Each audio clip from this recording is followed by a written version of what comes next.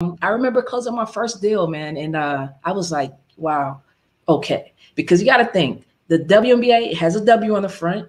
The NBA is at the end, so salaries are different, especially when I was drafted. I was drafted in the third round of San Antonio in 2004. We actually went to college together at A&M, Gig'em Aggies. My salary was $35,000. Wow. $35,000. My first real estate closing was $8,000.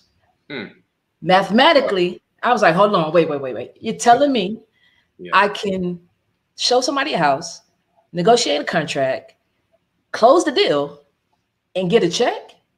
I did no wear and tear on my body. I literally used my mind.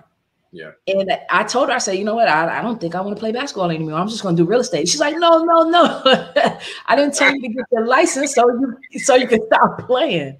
But right then and there, I knew that, hold on, it's something to this right here. And, just my entrepreneurial spirit at the time, because, basketball is my passion. Like you said, I loved it, but it turned into business.